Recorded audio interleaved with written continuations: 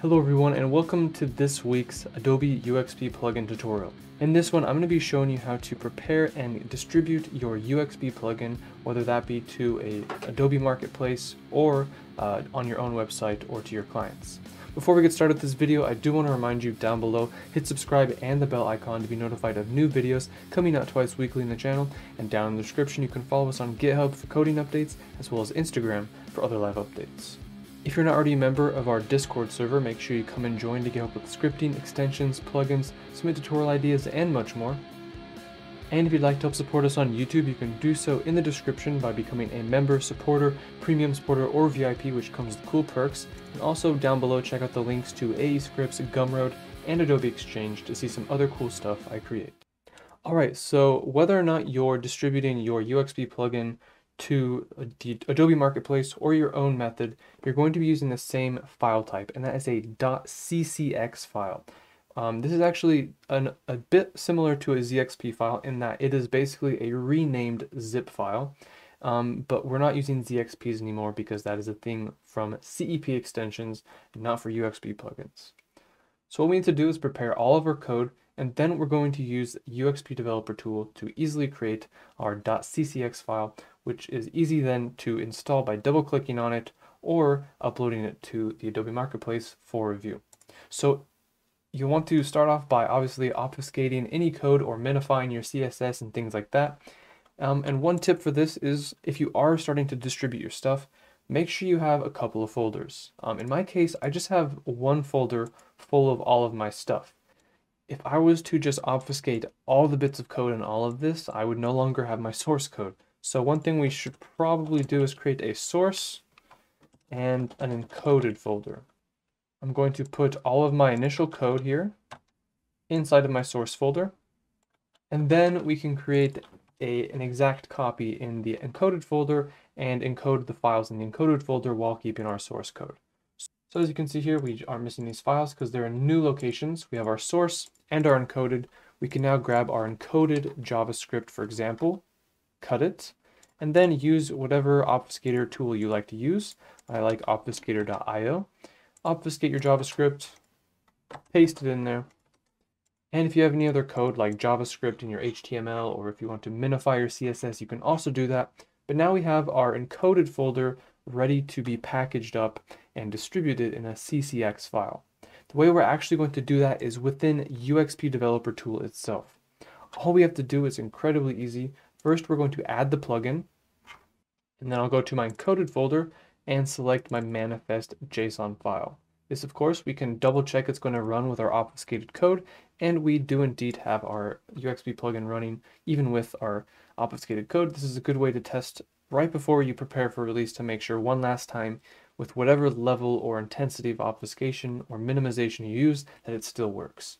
But now all we have to do, if you've ever noticed under the actions panel, you can make this a little bigger, you might see this option here that says package. Package is actually how we package this for release.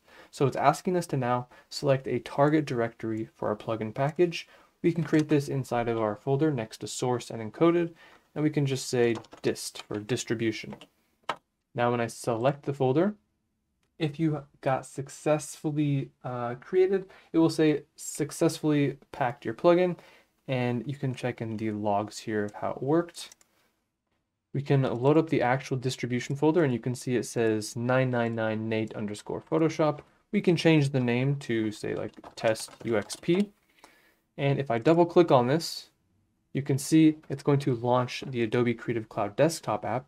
And if this is something that hasn't been uploaded or accepted by the Adobe servers, you're going to get couldn't verify the plugin. And if this is the case, it's totally fine. Your testing clients, your distributable clients, whether they downloaded it from your website, will still be able to install this UXP plugin by clicking on Install Locally. This will give them a warning, just letting them know that, hey, this is developed by a third party, not Adobe or not on the Adobe Marketplace. They will have access to do these things to your device and your network. So just have them click OK, and just like that, it's going to install and launch our UXP plugin in, as of now, Photoshop. And just so you know, this will appear as well and it will show all of the plugins you have installed, including my one called Learning UXP here, which is now kind of like an installed professional plugin. And once again, just to reiterate, now that we have our CCX file, you can upload this to Adobe Marketplaces to get this accepted.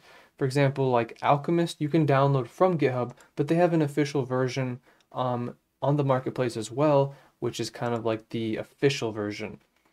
And that version will be trusted by the application pretty much no matter what, and not give the user anything saying, hey, this is third-party software.